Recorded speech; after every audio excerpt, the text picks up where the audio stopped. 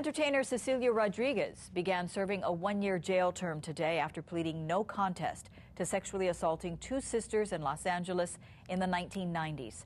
And for the first time, we hear from the victims who say they're relieved the ordeal is over. KITV4's Jill Kuramoto reports. Cecilio Rodriguez appeared at the Los Angeles County Court today to begin serving his 365-day jail time. In January, Rodriguez pleaded no contest to charges he sexually abused two young sisters in Carson, California in the 1990s. Rodriguez, one half of the famous music duo Cecilio and Capono, was charged with molesting the girls who were 7 and 8 years old at the time. Today, the victims, now 21 and 23 years old, had wanted a tougher sentence for the man they said was a family friend, but are glad the ordeal is over.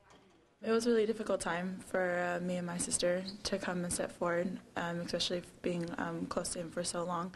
But now that this has been brought to justice, we feel a lot more closure and brought us closer as sisters as well. During the time the sisters say they were sexually abused, Rodriguez was on probation for a 1994 attempted sexual assault charge of a girl on the Big Island. I hope that us coming forward, even though it was really hard for us, especially because he was so close to our family, that it encourages other victims that have experienced it with him or with anybody to come forward.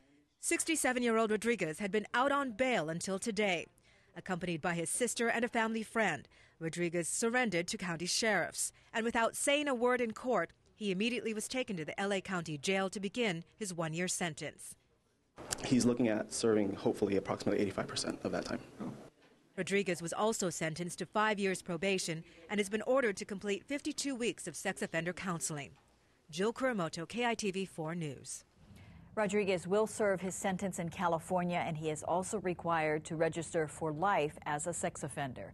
If he violates his probation, he may have to serve 6 additional years in prison.